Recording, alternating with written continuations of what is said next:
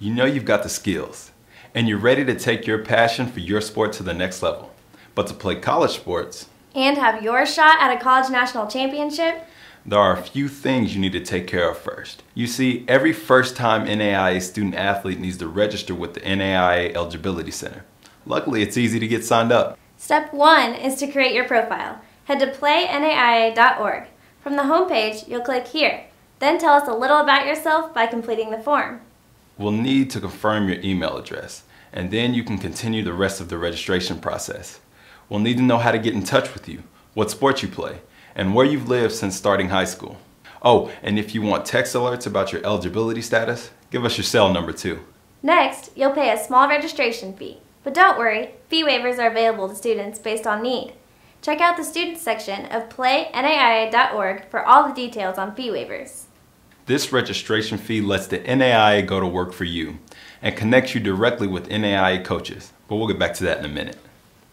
Once your payment is received, it's time to tell your story. We'll walk you through step by step to build your custom profile. Tell us about your academic background and all sports experiences. Give us a full picture of everything you've been doing since high school. Check your work, hit submit, and your info is on its way to the NAIA Eligibility Center. That's it. That's step 1, your personal registration. Step 2 is making sure we receive your ACT or SAT test scores. If you're a high school student, be sure to put us on the list of places where you want your scores sent when you register for the SAT or ACT.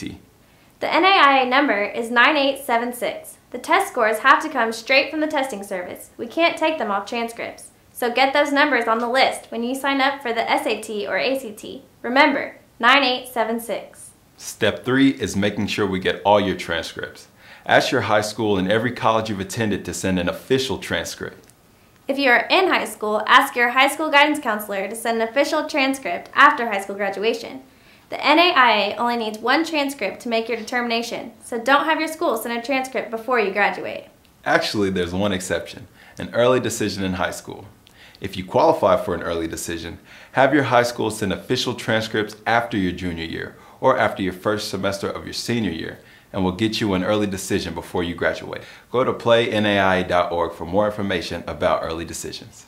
If you're transferring from another college, we need all your official transcripts from high school, all your colleges, summer college classes, online classes, or even dual credit classes, sent straight to us, no middleman. Just have the registrars send the official version directly to the NAIA Eligibility Center. That's pretty much how it works. Register, send test scores and all transcripts, and we'll take it from there. If you want to know your status at any point along the way, just log into your profile and check your to-do list. This will also be the place where you can see if we're still missing something from you or one of your schools.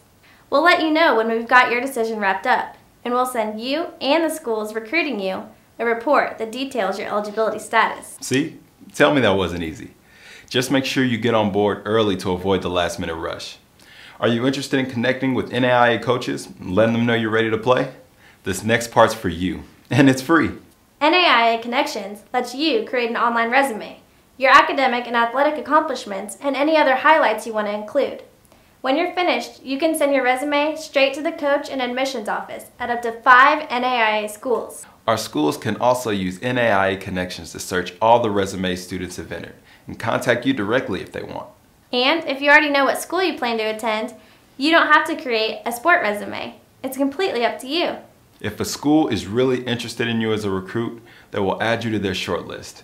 Only registered students can be added to a shortlist, and students on a shortlist get top priority of receiving eligibility decisions. So that's basically it. If there's anything else you want to know, swing on over to PlayNAIA.org and take a look, and we'll see you on the playing field.